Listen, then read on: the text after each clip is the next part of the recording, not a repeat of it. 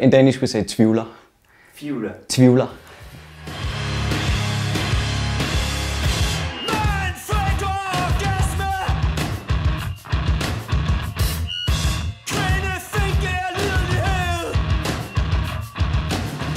My name is Thomas and I am the singer for Tvivler. And Tvivler is a four-piece band from Copenhagen and we've been around for far too long. We've been around since 2014.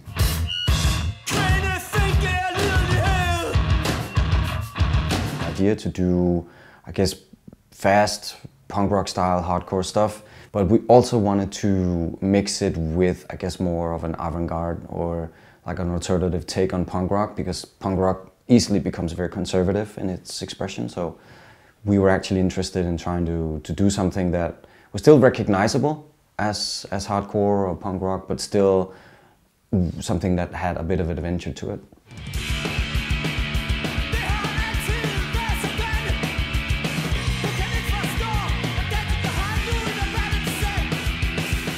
I would definitely include the word adventurous. I think I would also incorporate the word swing, because I think that's really important when you play rhythmic bass music, that you have like a certain kind of groove. But also I think it's really important that it's loud, both literally loud but also metaphorically loud, expressive music. And I think the fourth one would be that it's curious, maybe? Yeah.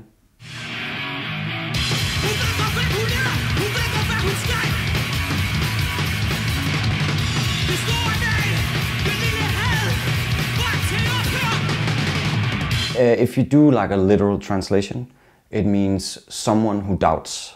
I guess in many ways it's a summary of a particular approach to not just writing music, but also an approach to figuring out a way to position yourself in the world. So doubting is in many ways an inquisitive mode, but it's also a mode that's filled with uncertainty. So there's a really interesting tension in that. But the general themes, I would say, is the overall theme is crisis. And if you look at the original meaning of the word crisis from Greek, it means judgment, it means evaluation, it means investigation.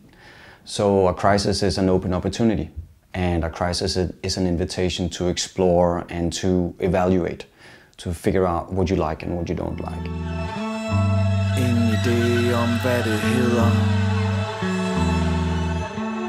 men jeg kan lide hvad det gør ved mig.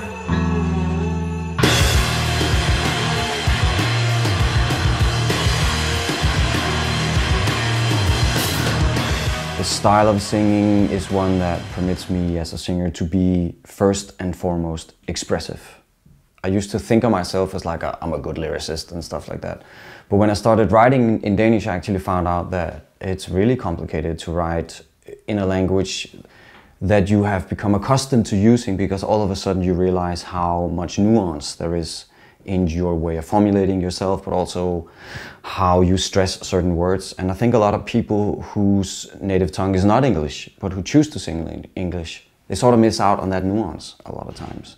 Second, it's my natural emotional language, so it just connects more easily to the whole affective dimension. And it's fun.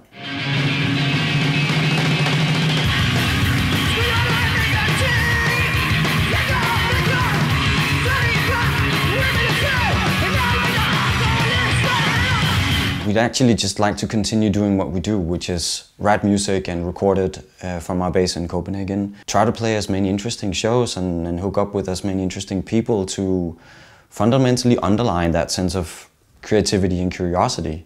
So that's like it's a vehicle. It's a vehicle for having these things happen to us. For me, music has always been a means of expression. It's always been the one place that I can go to in the world and sort of be like, not at peace, but like it's a particular space where I can just be in a particular kind of existential mode that I cannot be anywhere else. So I think without music, and particularly without the kinds of music that are gripping and emotional and physical, I would really miss that aspect, to have that space. because I haven't found it anywhere else. So yeah, it's also like a survival tool.